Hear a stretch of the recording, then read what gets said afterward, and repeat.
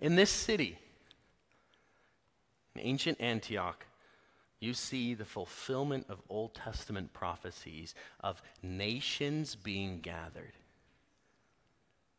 We're given a little glimpse of it here in the book of Acts. You have men of Cyprus and Cyrene, Jewish Christians. But then if you look at chapter 13, verse 1,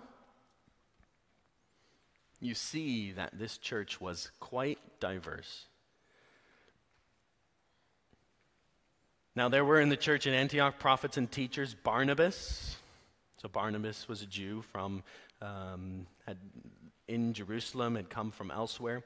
Simeon, who was called Niger, likely a black man from Africa.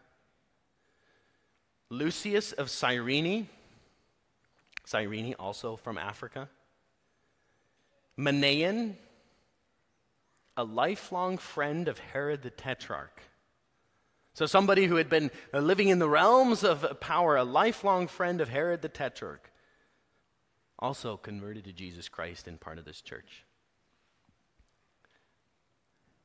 The ancient church of Antioch is an incredibly diverse gathering, but what holds them together is Jesus Christ is Lord. And we live not for ourselves, but we live under the direction and the guidance of Jesus Christ.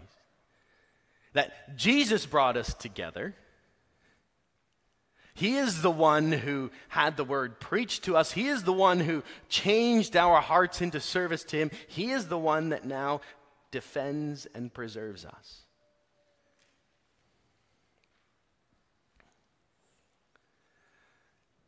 Don't lose your eyes of faith in the gathering work of the Church of Jesus Christ.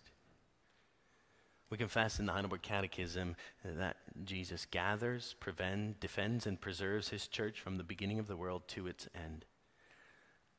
And yet the natural tendency of all of our hearts is to look at human work, consider what people are doing or what methods people develop or what sermons men might be delivering,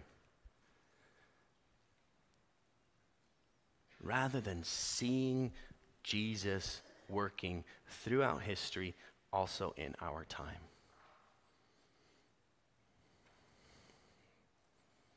Jesus is the one that has brought you here.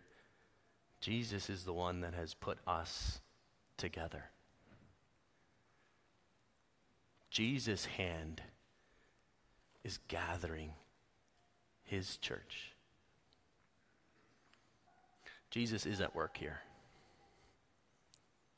His Spirit is with us.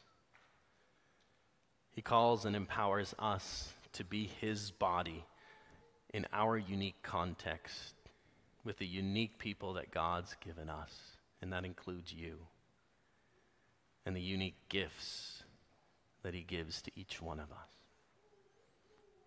May we purpose steadfastly to remain faithful to Jesus, seeking his will and guidance in service to him. Amen.